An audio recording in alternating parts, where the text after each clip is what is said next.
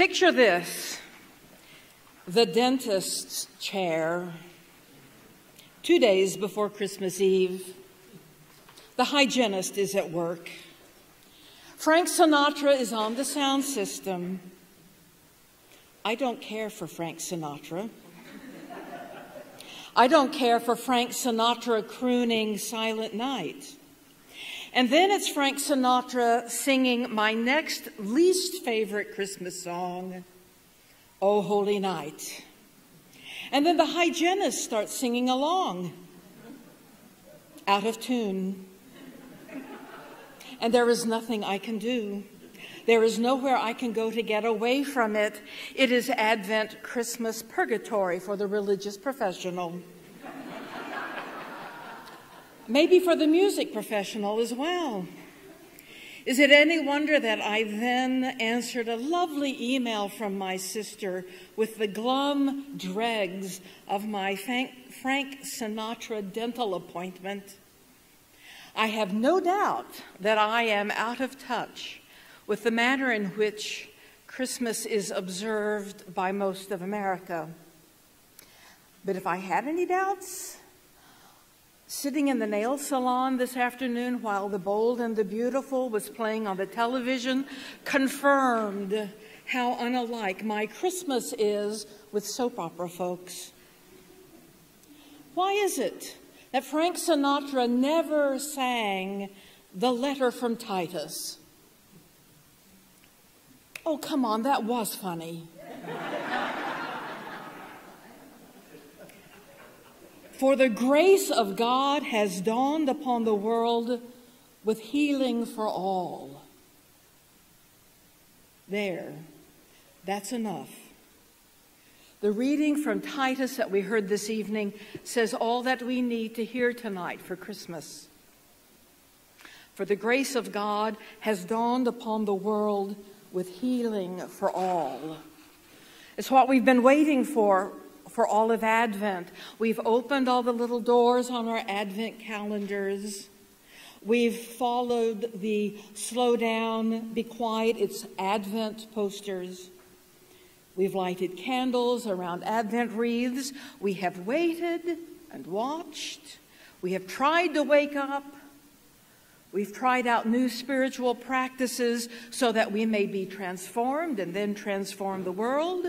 We have tuned our ears to the prophetic voices of our tradition. That's Advent for all of us. Now Advent is done and dusted, and we've dug around in our attics and in our garages to find all the things that we think that we need to observe Christmas. And here it is, all along. We didn't need to get grimy or to climb up any ladders or break a sweat at the mall. A verse from Titus, the New English Bible version. For the grace of God has dawned upon the world with healing for all. Do you remember the story of the adult Jesus in Luke's Gospel and in Matthew's? We hear of John the Baptizer sending 2 of his own disciples to Jesus to ask, "Are you the one who is to come, or are we to expect some other?" Jesus says to them, "Go and tell John what you have heard and seen. How the blind recover their sight, the lame walk, the lepers are made clean, the deaf hear, and the dead are raised to life, and the poor are hearing good news." When John's messengers had gone, Jesus began to speak to the crowds about John. "What did you go out into the wilderness to look at? A reed shaken by the wind? A man in silks and satins? A prophet?" Yes, a prophet in camel skin. Some of the people accepted John the Baptist and some didn't. Just as some did and others didn't accept the teaching and the authority of Jesus. Jesus had the temerity to point out to folks their inauthenticity. He would call them out because of their do as I say, not as I do. That will get you into trouble every time, always. I'm not calling anyone out tonight. Some of us are just grateful to have made it here, frazzled bits and all. Some of us are grateful to be here, mournful bits and all, but we're here. And I'm asking, what did you come out to 1400 Riverside Drive to look at? The candles? The poinsettia? Your friends? Did you come to seek solace? Did you come to hear a brass quintet and have a musical thrill? Trust me, I have gone to church on Christmas Eve for all those reasons. Did you come for the baby in the manger? Did you come for assurance? Be assured. Music is prayer for many. Community is prayer for others. The touchstone that we are one with the other as the other and we grow in the Spirit of Christ. We need the baby. We need the baby. But the baby grows up.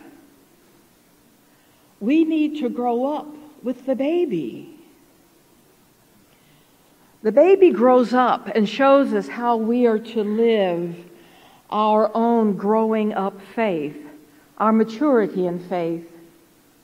He grows up and then he shows us how to grow up in the parables that confound us. He shows us in the washing of feet and the feeding of people. He shows us by forgiving betrayal and the unforgivable.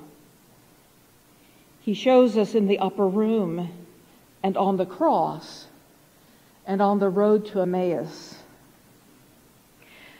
We are called to grow in faith and in our practice of the faith with every observance of Christmas and Easter, All Saints and Pentecost. And every time we crack open a Bible to study, and every time we stretch out our hands to receive heavenly food, God is calling us to grow up. Grow up and step away from the manger. Grow up and step away from the manger every time our lips move in silent prayer and we are able to be still and know God.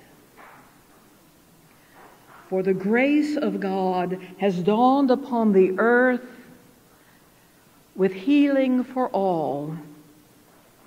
And that is just what we need.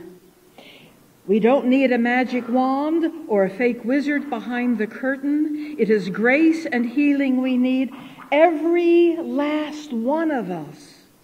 And I am guessing that every last one of us here tonight knows it. But there are those who don't know their need. And there are those who have never been to the manger to peer in and see the grace of God wrapped in swaddling clothes. Where are the angels when you need them? Here are the angels. You are the angels, the messengers, for that is what angelos means, messenger.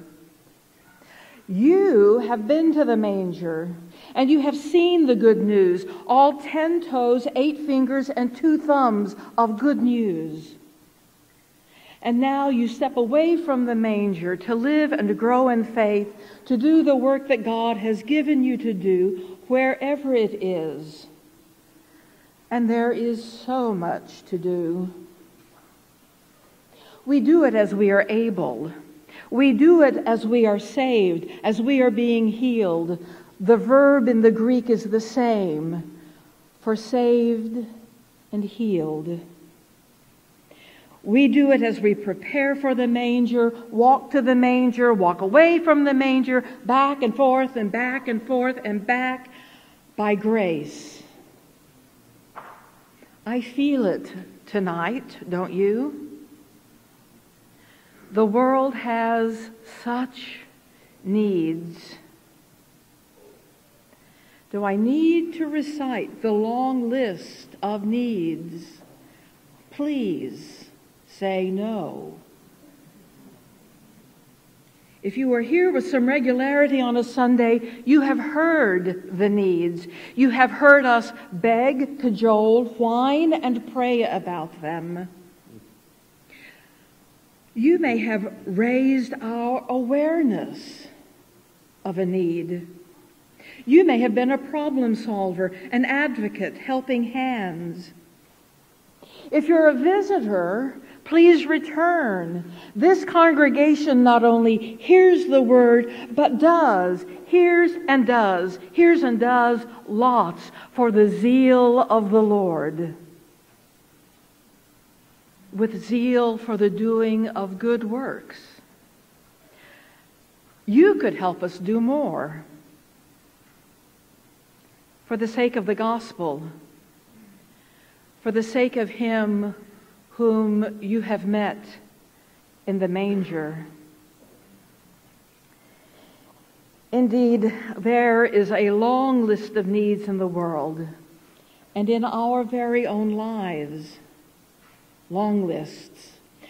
Make your list, check it twice, and then commend it to our prayers in just a moment. But in the meantime, Titus has our very good news. The grace of God has dawned upon the world for the healing of all.